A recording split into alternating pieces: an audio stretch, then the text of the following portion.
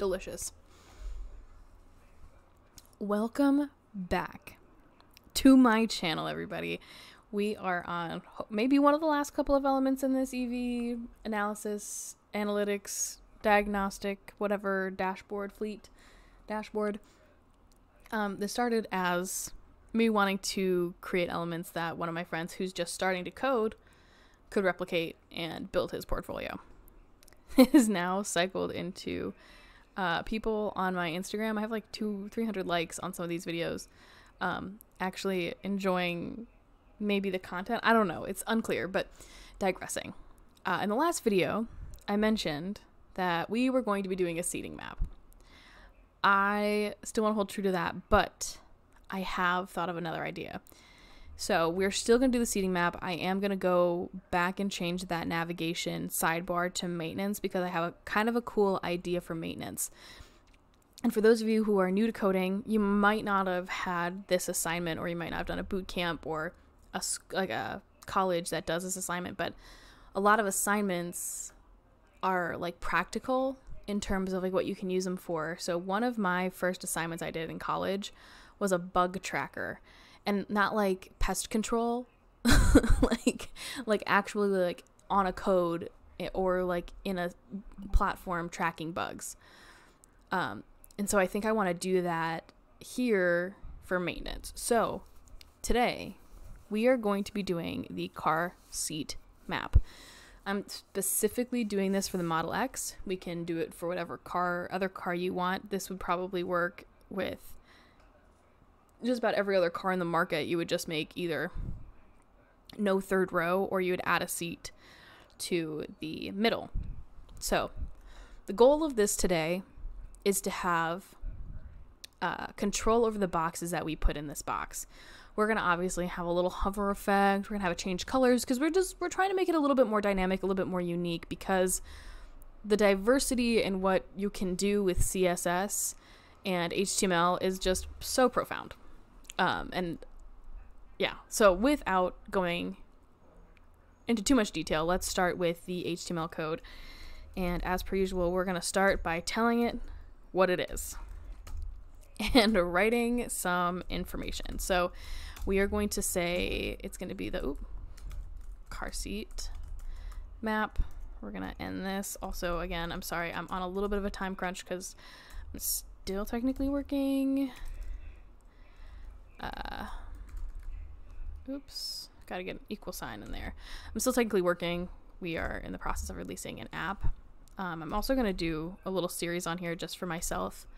For anyone who's not familiar with the movie, The 5 Obstructions, allow me to shed a little bit of light.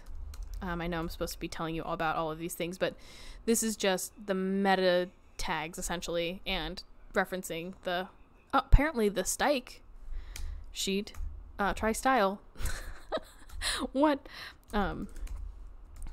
There is this movie called The 5 Obstructions, and it is based on the premise. Let's get this container in here. Oop, got a door shut on me. Whoopsie. On the premise that it was the recreation of the movie The Perfect Human 5 times. And The Perfect Human was directed by Jorgen Leth, and he went through a pretty serious bout of depression. So his, I would say, I wouldn't say friend because I don't think that they're friends per se, but Lars von Trier is also a director, and he's kind of known for being probably one of the hardest directors to work with in history. I think Bjork worked with him. I know Bjork worked with him because that was my favorite movie. But it was one of those like things where she came out and was like, this was one of the hardest things I've ever done in my life, is work with this man. And I think about that a lot. So okay, so what I'm gonna do here, I'm just gonna copy this because I'm just gonna be using this again. Whoop whoop, there it is. And anyways, the 5 obstructions is just about Jorgen Leth trying to overcome depression, making this film 5 times with 5 different parameters from Lars von Trier. So because I was talking during that whole ordeal, we are making the seeds. So we are doing a container with a box. That's a box you're going to see. Then we're going to do a row, and it's going to be 2 seeds. And then we're going to do another row, and it's going to be 2 seeds. And then we're going to do a third row, and it's going to be 3 seeds. And we're just going to close all that up and pretend like it never even existed.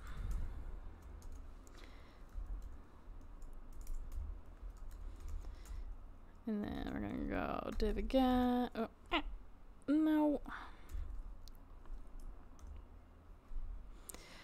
It's been one of those days. Can you tell?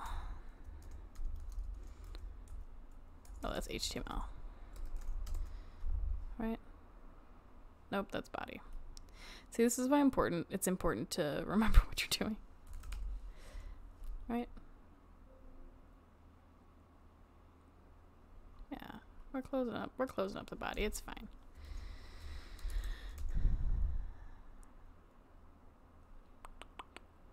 No, that is another div. What is going on?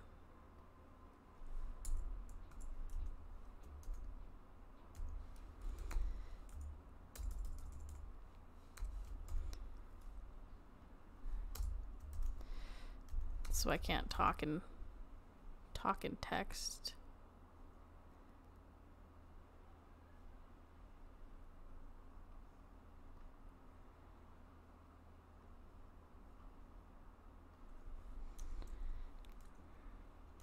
I could have sworn I put this up here.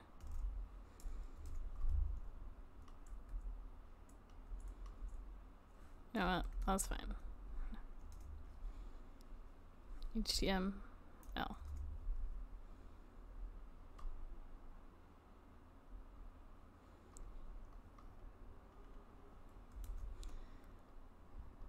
Let me just... Good. Okay. There we go.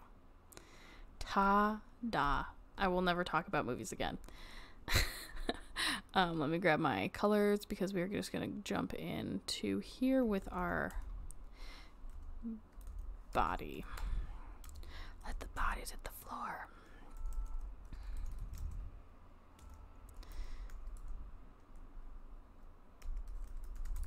Okay, it's gonna look funky, but remember we do the 2 top left. Again, you guys do not have to do this. I just do this because it's different for me.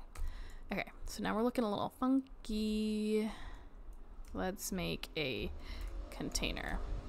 So that container references this area where the box is going to be. So we're going to make sure the display is flexed so that regardless of the size of the page, that container in that box will remain where it needs to live. So that's flex. Let's do justify content and align items in the center. So let's say justify content, center, align items, center. Let's see, the height is 100. And let's leave it at that because we have to make the box. So for the box, we're going to do the same display. I'm just going to copy this, but I'm not going to use this exactly. So we are going to have, see, we've corrected this beautiful thing. So let's do display flex. Actually, let's go flex direction. Oops, I need a dash. You need a dash if you're going to define what you're trying to say here. We're going to do column.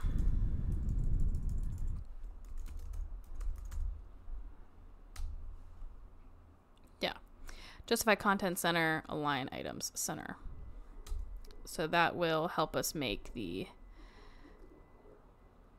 column stuff here. Let's do the width. Let's do 300. Let's see how that looks. And then do the height like 250. Because I think I want to make these seats 60 pixels, so this would look, at least in my head, it would look good. Background color, we're gonna make white. Ta-da! Let's round these edges. Let's say 20. Okay. Let's give it a little box shadow, a little je ne sais quoi. Let's do 0, 0, 10 pixels. RGBA, let's say 0, 0, 0. And I think I did 0.02 in the last one, so let's leave it at 0.02 to keep everything looking consistent on this dashboard. And there you go, your little shadow. Huh. What a day. What a day. Okay, so now we need to define the row. And then after that, we're going to do the seat on hover, and the seat when it's occupied. I don't really know if we should do a click situation, so we'll keep that. We'll keep that in our back pocket. So we're going to display flex. Maybe we should make this a little bit bigger. No.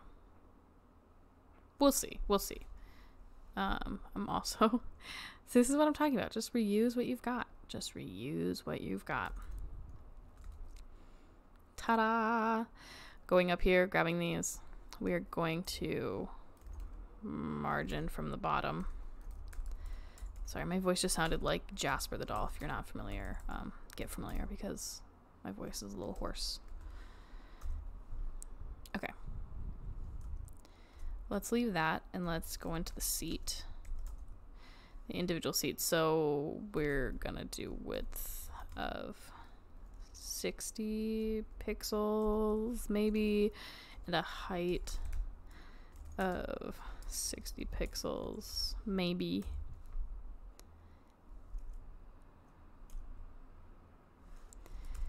Background color, I'm trying to think of a gray, and I think it's BF, but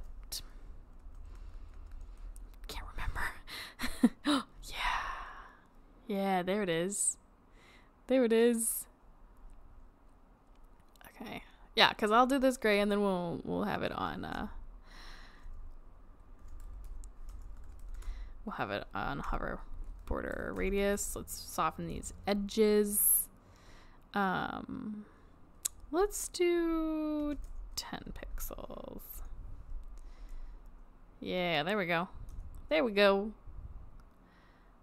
Look at that. Look at that. Little seats. We're getting our little seats in there. Let's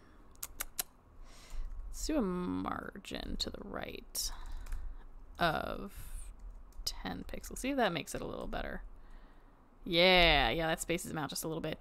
I feel like this is kind of like a car. I think there would be a little bit more space, but I don't want to have to deal with the claiming the two rows and spacing them out. You get the gist, okay? That's what matters. Let's do the transition. The background color of these. Ooh! Color is 0.3 seconds. Ease in, out. And that just makes it look a little bit more smooth.